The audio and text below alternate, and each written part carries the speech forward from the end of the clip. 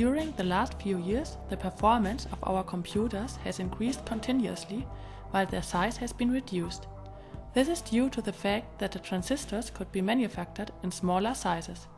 However, there is a physical limit because quantum effects play a significant role for transistors which have a size of a few atoms and reduce their reliability. It is possible to determine the position and state exactly by mechanical laws for extended objects. So our present transistors have a defined state of 0 or 1 at any time. In quantum mechanics, particles are able to assume different states at the same time. It is possible to measure the spin of so-called qubits, which can be up for 0 and down for 1. In addition, the qubit can also be in both states at the same time, the so-called superposition. Due to this property, quantum computers can determine all possible results of a calculation simultaneously on the one hand. A filter has to pick out the best result afterwards. On the other hand, in conventional computers, all results have to be determined one after the other. The theoretical power of quantum computers is much higher than for conventional PCs. In the example, the path through a labyrinth has to be found. While the conventional computer checks each possible way, the quantum computer finds all paths at the same time and filters out the correct one. So-called trapped ions are often used as the core of such qubits. These particles are able to retain their superposition for up to 10 minutes. In order to change the state of individual qubits, a Paul trap is used. It is possible to slow down the ion in a way that it can be manipulated by very fine laser beams. The Paul trap consists of a ring electrode and two electrodes at the caps. The polarity of the ring electrode is the opposite to that one of the caps. This creates a kind of saddle-shaped electric field. The whole trap is in vacuum. When an AC voltage is applied to both electrodes, the field changes its polarity. This prevents the ion from leaving the center of the trap. You can think of like a ball on top of a saddle. If the saddle doesn't move, the ball will fall down at one side.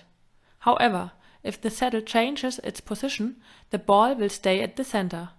So it is possible to hold an ion between electrodes. However, the ion is not completely at rest.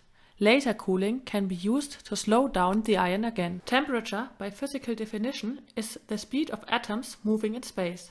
Fast atoms mean a high temperature, and slow atoms lead to coldness. Laser cooling takes the advantage of this effect and slows down the trapped ions. An ion moves in space in any direction. A laser shots a photon onto the ion where it gets absorbed.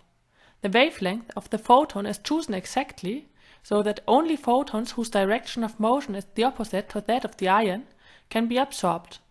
Because of the conservation of momentum, the ion is slowed down slightly during this process. After that, the photon is emitted again by so-called spontaneous emission. Lenses are used to allow laser cooling and the modification of qubits. In addition, the trapped ion has to be imaged at a CCD sensor for process control.